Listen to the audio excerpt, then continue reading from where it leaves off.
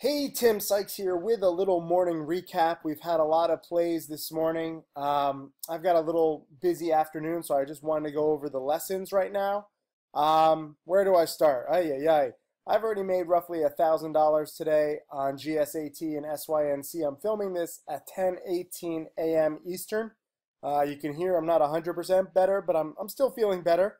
So thank you guys for your well wishes. I appreciate that. But what I've been doing is taking small profits, aiming for singles instead of home runs. Over the weekend, I'm not sure if you realize this, but I posted this video of Mark Crook. He is one of my upcoming millionaire students. He's made about $630,000. I highly encourage you to watch that video. We brought him up on stage at my annual conference, and he's not used to the spotlight. It's kind of funny to see his reaction. But one of the points I brought up was, he hits me up all the time, and, he makes a lot of trades. But what he doesn't realize is that, and I do realize this because I see his messages, and I see messages probably from more traders than anybody else in the world. Literally, I'm seeing what everyone is having issues with. And his main issue, first of all, it's awesome to make 630 grand. He just got married, he moved to Miami, he's living the dream life, got out of the cubicle. But his main issue is over trading and not really realizing that it's okay to take singles. Because he messages me probably every 3, maybe 4 or 5 days, right? Like once a week, roughly. And he's like, oh, I could have made 10 grand today, but I made 2 grand. I'm so pissed. And this happens quite often. And thank God, we created Profitly so you can track your overall profits. Because otherwise, he would probably be pretty pissed, where he sees all these opportunities where he could make 10 grand and he's making a grand or two instead. But as you can see, it's adding up nicely. $630,000, he was able to quit his cubicle job. Now he works whenever he wants, even if he personally can't see it. We all have blind spots. Trust me, I have a lot of blind spots. And we all do. And his blind spot is that, hitting singles is not that fun for him. He wants to go for the home runs. There's a lot of gunslingers in this industry, and they post their trades, when they have a huge home run, and then they're very quiet when they don't have a home run because they're really striking out and they don't want to show it. They're not on Profitly. They're not showing their entire track record. They're just showing a screenshot here or there because their ego demands it. They want all the attention that they're some great trader. If you want to be thought of as a great trader, show every trade publicly, good and bad. Okay? A lot of people get pissed because I'm trading with a small account and I get all this attention because I show all my trades, good and bad. And trading with a small account, even though people on Wall Street with their fucked up priorities think that trading with a small account is bad, it actually really helps you hone in on your discipline and your process. And I encourage a lot of you guys who maybe you're making a lot of money, but you're risking a lot and you're a little sloppy with your process, trade with a small account. It's no different than like a Major League Baseball player dropping down to the minor leagues when he has to work on something. It happens. Your ego takes a hit when you're trading with less money and you're making less money. Your ego takes a hit if you're a Major League ball player and you're forced to go down to the minor leagues to prove yourself. But forget about ego. It's actually really good to trade with a small account. And those of you guys trading with a small account, guess what? It's not the end of the world to dip down and go back to paper trading every now and then if you're having issues or you feel you want to work on your process. It's not about how much money you're making today. It's how much can you make in the future, repeatedly, over and over and over again. Success comes down to a process. So learning takes time. Getting better takes time. I should mention we have this Hanukkah and Christmas sale back on for the next few days where you can save on these newsletters and guides, 30, 40, 50, 60% off. I'll post the link below this video. But a lot of people ask me, like, why are there no discounts on monthly memberships? People are like, well, I don't know if I can commit to learning for a year. I just want to learn for a month or two. No. You're not going to be my next millionaire student learning for a month or two, okay? And if you can't commit at least a year to me of studying, I'm not interested in teaching you. It's kind of cool to be real in an industry full of scams. I'm not looking for the most number of students. I'm looking for dedicated students. And I know that's tough for some people to understand because this whole industry is geared to like, oh, how many subscribers can we get? How big of a newsletter can we get? I want millionaire students. And that does not come from people who are interested in learning for a day or two or a week or two or a month or two. This takes time. Eric Russell, who just passed $100,000, where was his comment? He posted somewhere. I have too many video lessons. I got to find his comment. Hold on. It was a really good comment. Where was Eric Russell? Maybe it was here. No, this is Mark Crook. Mark Crook also makes video lessons. I don't know if you guys realize that. So that's why he's my student of the year. Not just for his profits, but for, his efforts. I don't know. I can't find it. But Eric Russell left a comment. He turned 5,000 into 100,000, but he also spent several months practicing with paper trading. And Stocks to Trade is going to have paper trading in the next few weeks. I can't wait. Anyways, let's talk about the stocks that are moving right now because some of you guys have absolutely nailed it. I'm getting tweets nonstop. Literally, Sniper Trades just made 470.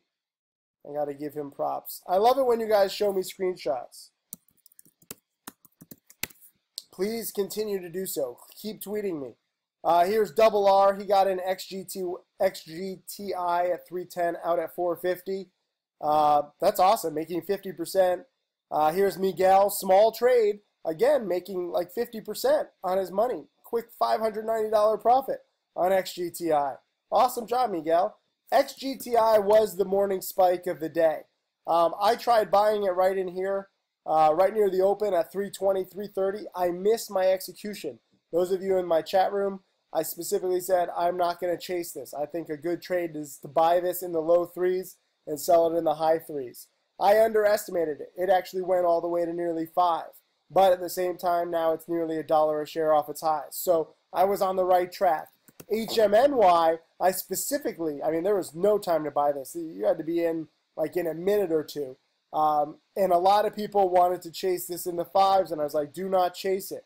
With these stocks, I don't mind missing a trade, but I really mind when people chase the stock, and then, you're chasing it in the 5s, and now it's in the 4, 6s. You're down $1 a share. So I don't mind missing plays. I prefer singles rather than going for home runs. And if you look at my trades today, what are my big profits? Nothing huge, but a few $100s on GSAT and a few $100s on SYNC. GSAT got, there's rumors of FCC approval. Those of you who have been trading for a while know that this spiked, excuse me, a little while ago, right in here, from the 1s to nearly 3 on rumors of FCC approval. They didn't get it, and that's when, it really tanked. But now the rumors are back, and the rumors are that it's on the FCC's docket to approve. So the question is, when do you buy? So today, I didn't really want to buy it, when it was up from 115 to 145. It doesn't have a good history of holding spikes, but I do know that this FCC approval is a big catalyst. So I'm looking for potential buys. So here, 9:15 a.m., it hits 125. 9:31 a.m., it hits 125. Ignore this one. This is just a typo. But this is a little bit of a double bottom here at 125. So I'm buying it on this dip here in the low 120s, or the mid 120s. Nothing huge, and I've already sold it for, I don't know, like 5 or 6 cents a share. It didn't spike as much as I wanted. But now, I'd be up 10 cents a share. I don't care about selling too soon either. A lot of people give me shit like, oh, Tim, you're out so quickly. You play like such a wuss. Yeah, that's how I trade. But the fact that it's now uptrending and I'd be up, $1,000 or so, I was on the right track. So I'll take this as a win. Double win. Win because I made money. Win because I played it safe and I followed my rules when I didn't get the morning spike.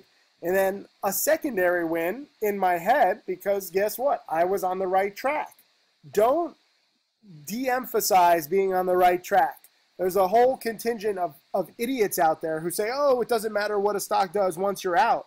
if you're a lifelong learner of the markets, of course it matters what the stock does when you're out. You know, XGTI, I said don't chase, and it kept going. So I'm going to learn from that. I'm going to say, wait a minute, maybe I guess I should have been a little more aggressive on this one. HMNY, I said don't chase, and I was dead on right. So between HMNY and XGTI, there's lessons in that. If you're quick, you could capture both of them, or maybe one of them. There's more people. I can't even congratulate all of you guys. There's so many of you tweeting me, and I love this. CJ made 869 on HMNY. He caught HMNY. Good job. Let's see. Sean says XGTI is the only bright spot today. Yeah, I mean, it's the biggest spiker, but it's not the only bright spot. A lot of you guys need to focus on just learning and looking at how these stocks react to different patterns and catalysts. It's not just about the money that you make. I know it's tough to understand because you're in this for money, but you really have to be a student. You have to be a scientist, and you have to think, what can I do to grow my education? What can I do to test? Here's Trade Formula made $200 on GSAT. Nothing huge, but good job, and you learn. I like this. Rhea, I highlighted her the other day, and she nailed XGTI at 395, sold at 433, going for singles, home runs. Part 3 of checklist really helped with this one. Good job, Rhea. Lee Smith, I like this. Nailing XGTI very early, very early. Awesome. In at 281, out at 390 on just 500 shares. And again, Wall Street will look down on this. Everyone will look down on this. Oh, it's just small money. But it's the process that matters. And this is why I'm so focused on, teaching you guys how to make a few $100s, because it adds up. As you can see, I have all these lessons. I mean, we're at 4,300 lessons now. How many of these lessons have you watched? Okay? My student of the year, Mark Crook, it's not just about the $630,000 that he's made. He's watched all of my video lessons 3 times. And he continues watching them. So he is a lifelong student, and it's paying off big time. And that's what I want for you guys. I can see your stats. I don't think you guys realize this, okay? Part of the reason why I post like pictures of my Lamborghini and cash and stuff like that, I can see what motivates you to study. And if I post pictures of my Lamborghini and my Ferrari and cash and exotic trips and my charity, whatever it takes to get you guys studying more. Because studying is the key. It's not just trading. There's a lot of chat rooms out there, and they just trade a whole bunch of shit. And they mention a whole bunch of tickers. And guess what? They don't post their whole track record publicly. Okay? Because it's ugly. I don't care if you're making money every day. If you're trading freaking 1,000 different trades, you're a slave to your job. Okay? I've already made roughly $1,000 in under an hour today. I could be done if I wasn't teaching. But I love teaching. And I love showing you how these stocks play out. HMNY, I was dead on right to say don't chase. XGTI, I mean, eventually I was right, but I underestimated a little bit. GSAT, buys in the 120s. On this bottom, guess what? I was on the right track, and I took profits a little too soon. SYNC, I held over the weekend. It's still up. It's still 320 by 325. I was in at 310. Agora picked this as the number one small cap pick for 2017. So I thought that Agora subscribers, they're the biggest newsletter in the world, would push it up today. Maybe Agora is not as powerful as I once thought. So I learned from it, but I still profit, and I take profits carefully. That is today's lesson. So do me a favor. Leave a comment if you really understand this. Type in the words, type in the word really, R-E-A-L-L-Y, in the comment section if you've gotten to 14 minutes in this video, where you're understanding that no one trade is going to make you rich. And yet, if you break the rules and you go all in and you use leverage and you don't cut losses quickly, any one trade could make you poor. So the odds are not in your favor on rich versus poor in any one trade. But if you want to actually do get rich, if you actually do want to be my next millionaire student, you'll understand that it's a process. And the process takes time. And that one trade can help you learn. And one trade can help you earn. You grow your account gradually. you grow your knowledge base gradually, and in time it pays off. That's today's lesson. Remember, take advantage of this sale. Happy holidays, and type in the word really if you get what I'm saying.